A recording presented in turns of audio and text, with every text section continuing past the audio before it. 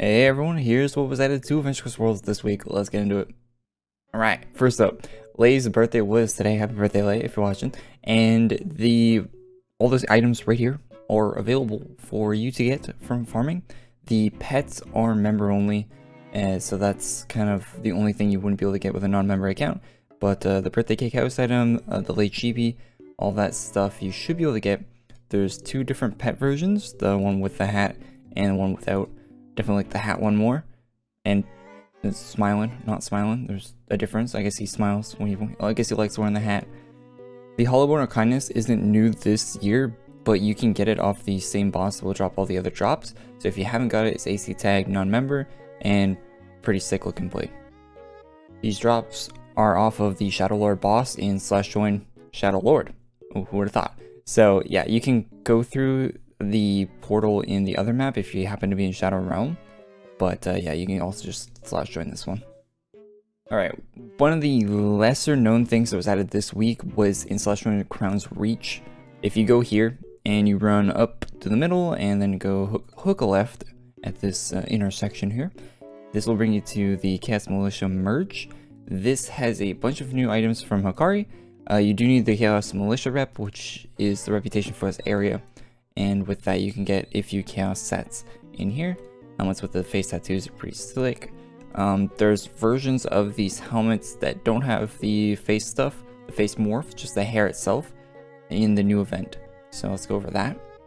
Alright, the new event has a questline with Draketh and his two lady friends. You help Draketh out with a little situation there. This guy right here, this monster drops a pet version of itself if you want that. It is member only, I'm pretty sure. So yeah, like most pets in the game. And the Spiderwing also drops a pet version of themselves. The other monsters here do not. It's just those two. And every other drop should be off the boss for the questline.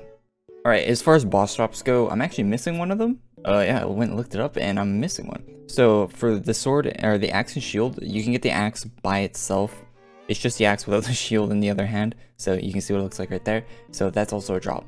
It is just the axe by itself is non-member, so yeah, if you want the shield you need membership, but the axe by itself is non-member.